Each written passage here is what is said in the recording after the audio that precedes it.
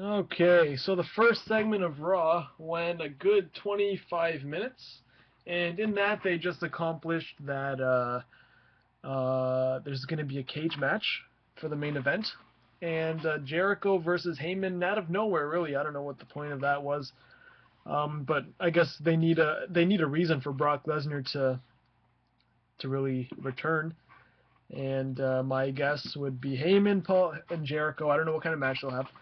And as soon as Jericho will get a couple kendo stick shots, I would imagine it'll probably be like a street fight or something.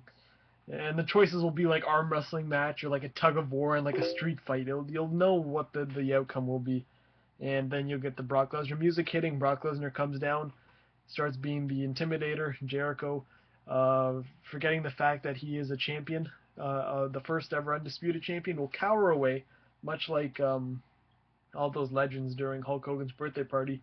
You had the NWO, you had Ric Flair, Roddy Piper, Paul Orndorff, whoever it was. They just kind of backed off Brock. I'm like, okay, no problem. So Jericho will do the same thing, and then Cena will come out and they'll start their brawl.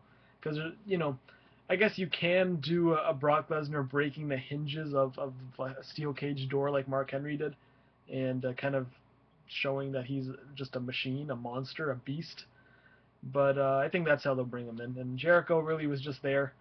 Uh, it was okay. It was a long opening segment. 25 minutes isn't the ideal time to have an opening segment, but that's just the Raw format. Really, you're going to get a long opener. They already cut half hour out of the show.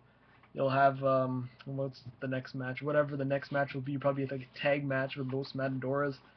But uh, those are the big main gimmicks for Raw. You got a Heyman and Jericho, and then you got a steel cage match with Rollins and John Cena. So see what happens. I'll see you guys in the next video.